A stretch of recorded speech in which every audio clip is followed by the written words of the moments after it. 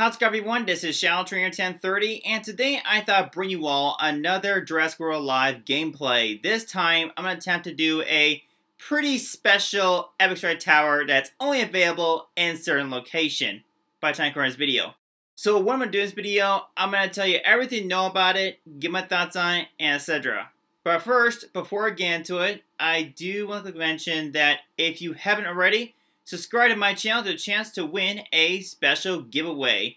If you're new to the channel, know that if my channel reaches 10,000 subscribers, I'm going to try to pick one winner to now receive a fresh new Nintendo Switch, but also a copy of your choice, Pokemon Sword or Shield.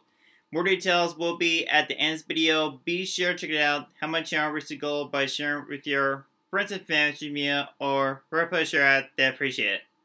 Alright, so now getting back on top of today's video, I'll start off with the Strike Tower itself. Now, this one is unfortunately only available in Hollywood. And I say that because this Strike Tower is right around where the Jurassic World, the ride's at. So, with this Strike Tower here, you're dealing with level 30 Velociraptor, level 30 Tyrannosaurus Rex, and level 30 Indominus Rex.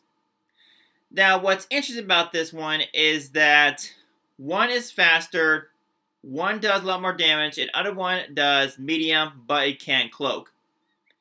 So you can go for dinosaurs that are immune, able to nullify, able to distract, all that kind of stuff. But I do recommend you go for your best team, because I can tell you guys, this one is not easy as it is. So, what I'm going to do for the rest of the video, I'm going to show you all of me taking it down, what I get, and go from there. So that's pretty much all I'm going to cover for today's video. Now the purpose of this video is let you know about how to take down the Strike Tower. Shows you what it is, I give my thoughts on it, and etc. Let me know in the comments below your thoughts on everything covered here. Were you successful with the Strike Tower? Were you not successful? Let me know, they appreciate it. Hope you all did enjoy today's video and watching. If you enjoyed this video, be sure to give it a thumbs up.